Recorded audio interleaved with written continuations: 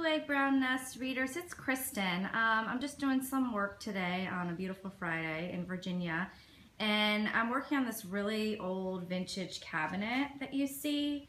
And as I'm working on it, I'm thinking, oh my gosh, I hope I don't break this glass, because what I'm doing is I'm scraping it today.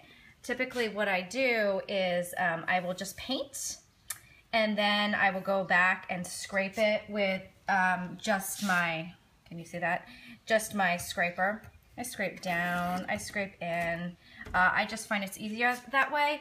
But I did want to just bring your attention to the fact that if you're working with vintage glass, it's really thin and it's kind of wobbly. If I just open this door, you can kind of hear it's not like solid glass like we typically see in cabinets today. In fact, if I go up here, I can even move it with my finger. You can see all those little marks there. That's where I'm scraping. I just wanted to remind you and remind myself that glass can break. I've had it break on me before. Yes, you can replace it. It's not really a big deal.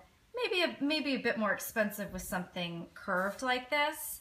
But typically, if you're gonna do what I do, which is scrape afterwards, you really wanna hold it. You wanna go behind it, hold it, scrape. If you just take your scraper right to it, you're gonna even hear it push in a little bit.